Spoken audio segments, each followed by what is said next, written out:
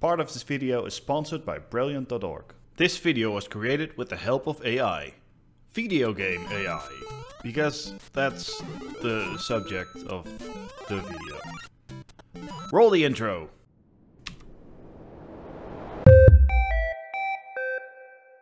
Artificial intelligence is becoming more and more a part of our daily lives. But in video games, AI has been used since the very beginning. Think of games like Space Invaders, Pong and Pac-Man. All of these use AI in some way or another, albeit a simple form of it. AI doesn't have to be complicated to be really good. One of the best examples of this is Pac-Man.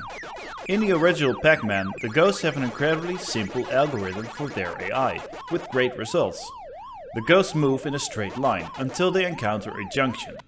At that junction, the ghost will either choose the path closest to the player or pick a random route. Which one they choose is different per ghost. Some will choose the path towards the player more often, while others have more random behavior. This bias is the only difference between the behaviors of the ghosts. And while it's incredibly simple, to this day the different ghosts in Pac-Man are believed to be working together, employing different tactics to surround the player and planning ambushes.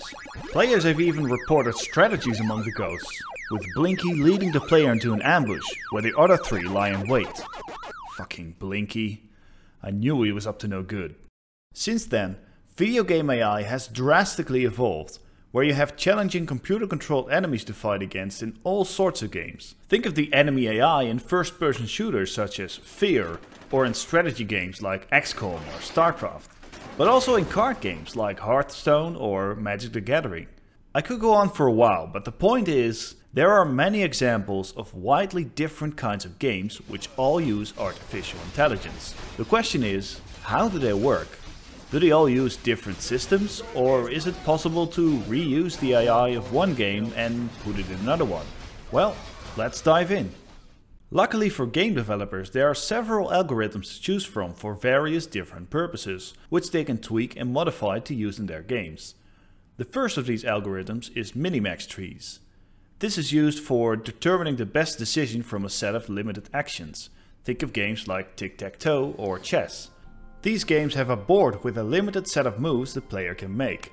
The trick is of course to make a move that is not only optimal for this turn, but also for future turns.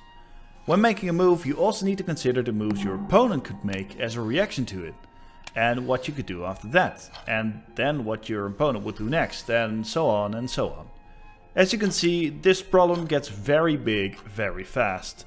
Luckily, some clever engineers came up with an algorithm to explore all of these options and pick the best one: MiniMax trees.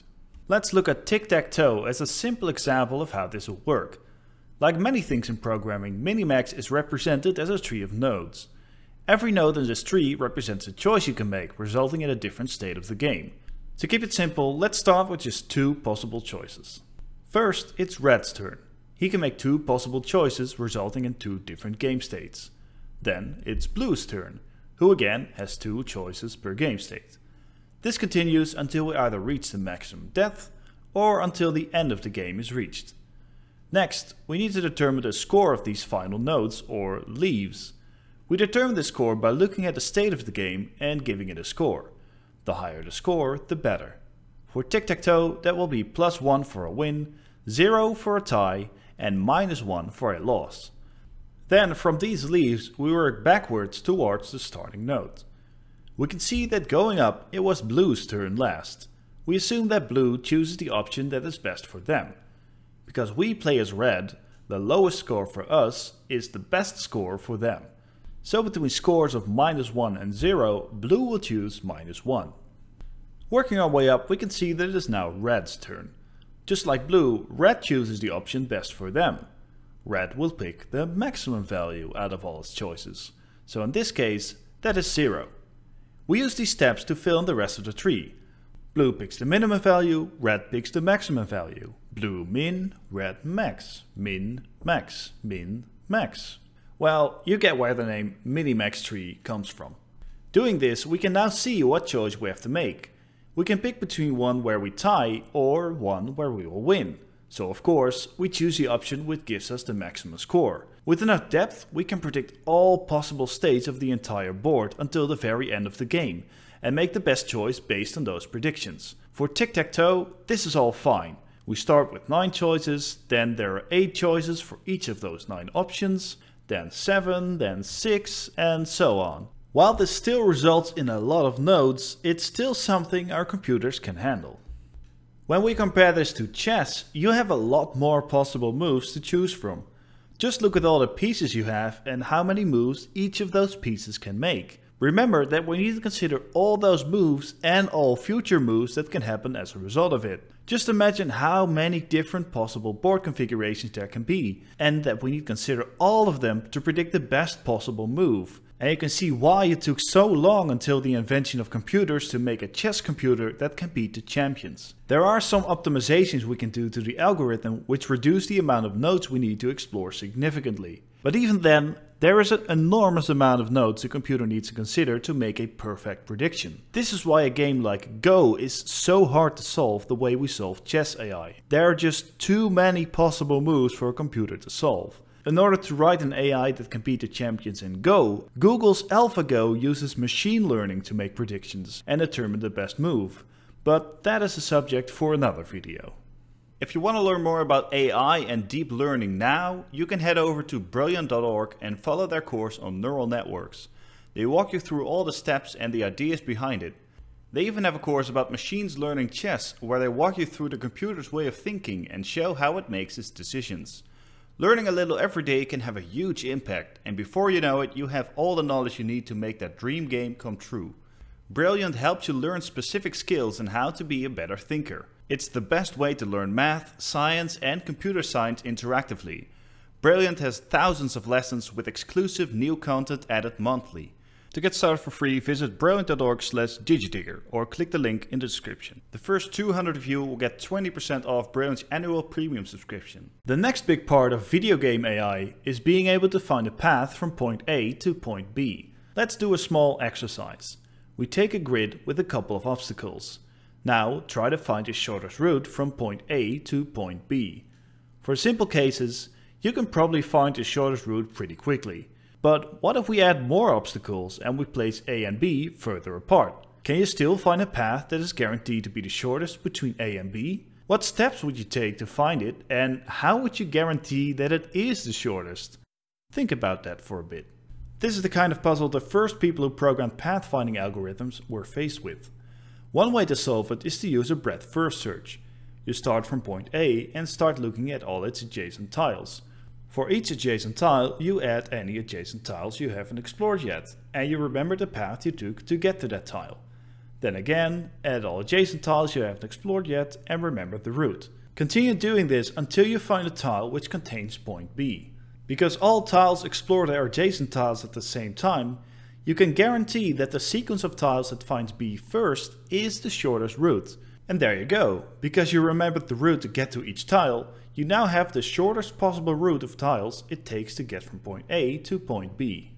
Now, what if we add a few tiles that take more time to traverse than others? What if we add some forest and mountain tiles that take 2 and 3 times as long to traverse respectively? How would we find the shortest route then? For this, we can use Dijkstra's algorithm. Luckily, it is very similar to the breadth-first search we just performed. The main difference is that now, each time we visit a tile, we remember the total time it takes to reach it. Instead of just going through the neighbors of each tile one after the other, we now check the neighbors of the tile with the lowest time first. Another important difference is that now we can't just stop as soon as we find point B. For instance, look at this example. We take a step from tile A. Then we explore a tile with the lowest cost and reach the next tile in time 2. Then we do it again, but this time we have to traverse a forest to get to the next tile, which takes us 2 hours instead of 1. Now our lowest cost is 3, so before we continue, we traverse the lower path.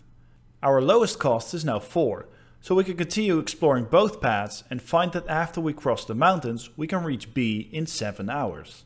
But this time, we have to make sure that there is no other path that takes less time to reach point B. Even when we find point B, we must still continue exploring all the paths until there is no path left that takes less time than the time we currently take to reach the goal. After all, one of those paths might reach B sooner than the one we currently have. So we continue on. We still have a path that takes 5 hours instead of 7. So we explore this tile and we find that we can actually reach B in 6 hours if we avoid the forest and the mountains. We have found a better route. Now there are no paths left to explore, so we're done. We can reach B in 6 hours instead of 7. This all works very well, but one drawback of Dijkstra is that in order to find the shortest route we have to explore a lot of tiles. This can become quite slow, especially if we do it during gameplay. So we're going to take a look at one more pathfinding algorithm, which is probably the most commonly used pathfinding algorithm found in games. A*. The main problem A* is trying to solve over Dijkstra's algorithm is that we're trying to find the shortest route by exploring less tiles. The way it does this is that for each tile we're trying to explore, it's making a rough estimation how far it is from our goal. An estimation can be the direct distance to our goal. For example, the further it is from our goal, the less likely it is that we'll explore it. Let's look at an example to make it more clear. Suppose A is in an open field and we're trying to find the shortest path to B. Instead of just taking the cost of each tile into account, we now look at the cost plus our estimation, the direct distance to B. If we look at all the adjacent tiles of A, some tiles cost more to explore because they're further away from B. Because of this, we explore the tiles closest to B first. Continuing with this logic, we can see that the algorithm favors tiles moving closer to B. Just like with Dijkstra, once we reach B, we continue exploring paths until their cost is greater than the route we currently have. But this time, their distance to B is taken into account as well, so the routes leading away from B stop pretty quickly. When we compare this to Dijkstra, we can immediately tell the difference. The shortest path was found by exploring much less tiles. One thing that is important to note, the estimation we give to tiles cannot be bigger than the actual time it takes to reach the goal. Otherwise, A* would just skip tiles that might find a shorter route to our destination. These are some of the most common building blocks used in game AI.